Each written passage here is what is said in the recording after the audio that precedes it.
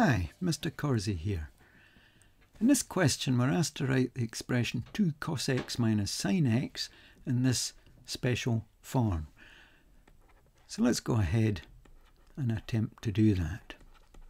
So we're wanting 2 cos x minus sin x to equal k cos x minus a.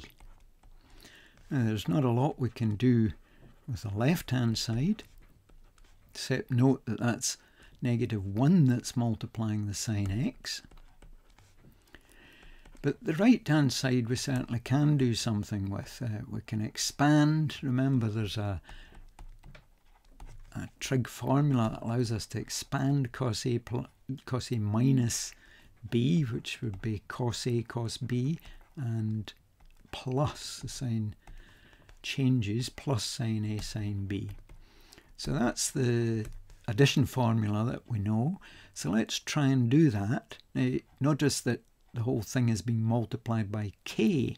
So when we get our cos x, cos a term, it'll need to be multiplied by k. And when we get our sin x, sin a term, it'll also need to be multiplied by k. So this is what we're attempting to do. Where on the left we have 2 lots of cos x, on the right we have k cos a lots of cos x. Now for these two sides to equal each other, we must have the coefficient of cos x, the number multiplying cos x on the right, being the same as the coefficient of cos x on the left, the number multiplying cos x on the left. So you can see that k cos a has to be equal to 2. Otherwise these two sides will not be the same. Let's do a similar sort of argument for the sin x term. The coefficient of sin x is -1 on the left. The coefficient of sin x on the right is positive k sin a. So these two coefficients will have to be equal. So k sin a will be equal to -1. So that's the conclusion we can draw if these two expressions have to be the same. So basically we have two equations, two unknowns, k and the angle a. First off, let's get rid of the variable k from this, and we're going to use a trig formula, sin a over cos a equals tan a. And by dividing this equation by this equation, the k's will cancel out. This equation divided by this equation, so -1 over 2. So we'll get tan a, that's sin a over cos a, tan a equals -1/2. Now we're told a can be anywhere from 0 up to 360, but going back up to these two equations, we know in this one that the cosine of a is positive, because remember k is positive, so positive times positive will give us positive. From this second equation we can see that the sin a is negative, because a positive value of k times a negative value of sin a will give you -1. So we know that cosine's positive and sine is negative. Now, where will that happen? Well, it actually happens in the fourth quadrant. In here, cosine is positive and sine is negative. Cosine is the only one of the cosine tan functions that's positive. So, fourth quadrant angle. So, A is a fourth quadrant angle. Now, tan A being 1/2, that's not one of our exact values. You may think it is, where we have a half of an equilateral triangle of side 2. But the tangent opposite over adjacent, that doesn't work here because the 2 is the hypotenuse. So this is not an exact angle, and we'd have to say that the first quad angle we would get from our calculator,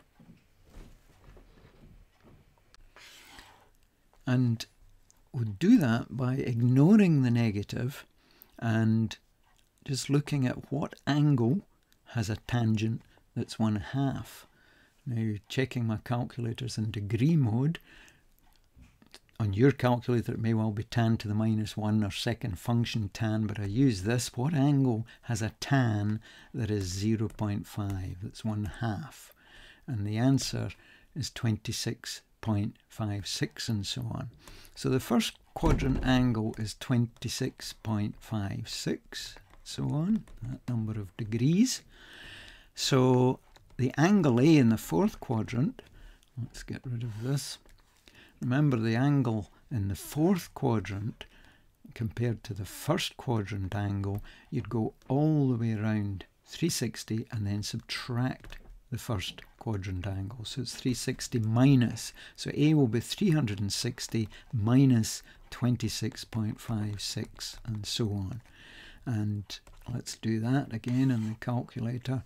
360 minus this angle here, we get 333 degrees, 0.43, and so on. Now let's round that to, doesn't tell us what accuracy to give it to, so well, we could round it to the nearest degree, I suppose. It's approximately 333 degrees to the nearest degree, so long as we round it correctly and say what the accuracy we're using is. So that's the angle A that we're asked to find up here. So last of all, what do we do to find K?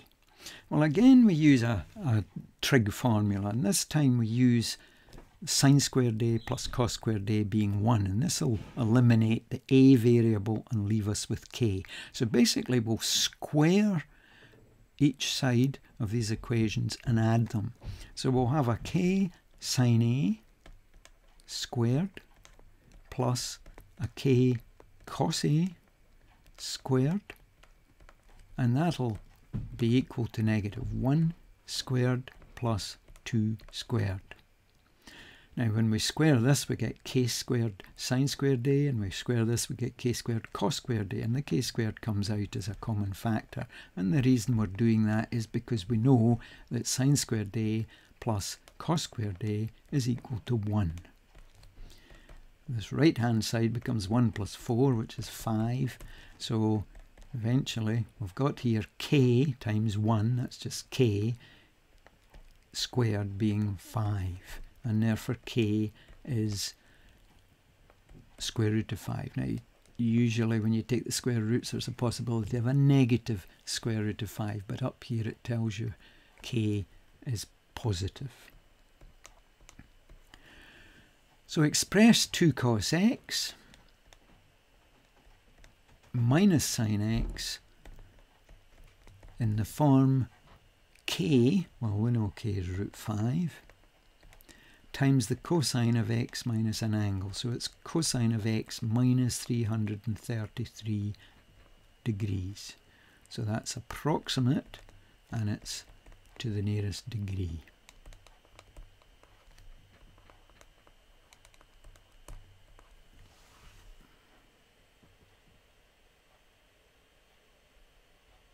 So let's now move on to part B of the question. And there it is. It says, hence or otherwise, so we'll be using what we've found in part A, presumably, the minimum value of 6 cos x minus 3 sin x, and the value of x that gives that minimum value of x between 0 and 360. So let's make room for this new question. And remember what we've found from the first one. We know that 2 cos x minus sine x can be written as root 5 times cosine of x minus 333 degrees. Now, how is this 6 cos x minus 3 sine x related to this? Well, it's 3 times.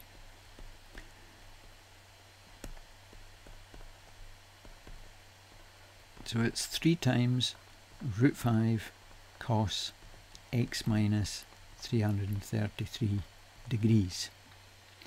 And we're asked to find the minimum value. So I'm going to have a look at the graph of root 5 cos x minus 333 degrees, just to get a feel for what's going on here. Now, cosine graph, normally, 1, 2, 3, 4, there's 360 degrees. Cosine graph starts out at 1, goes down to 0, negative 1, up, back up to 0, back up to 1. Multiplying it by 3 root 5 will have the same shape, and where the minimum here, it'll be multiplied, so it'll be a lot further down. Maximum here would be a lot further up. So it stretches it in the y-axis direction. It scales it in the y-axis direction. So let's just have a look at y equals cos x minus 333 degrees to see what's going on. If we subtract 333 degrees from the cosine function, then we've moved the cosine graph 330 degrees to the right. So this point here would have moved 333 degrees to the right, and it would arrive around there. Now you'll notice that that's a little bit short of 360. In fact, it's 27 degrees short of 360. So in other words, all of this would move 27 degrees to the left. If you're moving at 333 degrees to the right, you'd be as well just moving at 27 degrees to the left, because it's cyclic and it's got a repeating pattern every 360 degrees. You notice 333 plus the 27 gives you 360. So I'm moving this graph slightly to the left. 27 degrees to the left. So where we used to have a minimum which occurred at 180 degrees, we're now going to have that minimum occurring at 180 degrees minus 27 degrees. So the minimum occurs when x equals 180 minus 27 degrees. So that's at 153 degrees, approximately. Remember the accuracy of the first one. First answer was to the nearest degree. That's 333 degrees from part A. So it's that to the nearest degree. And remember, looking at this graph, normally this cosine x minus 333 would have a minimum of -1, but we're multiplying it by 3 root 5. We're scaling this graph down and up by a factor of 3 root 5. So instead of -1 as a minimum, it'll come down to a minimum of -3 root 5. And that minimum value is -3 root 5. So looking at this question, we've found the minimum value, that's part 1, and the value of x for which it occurs is 153, so that's part 2 answered.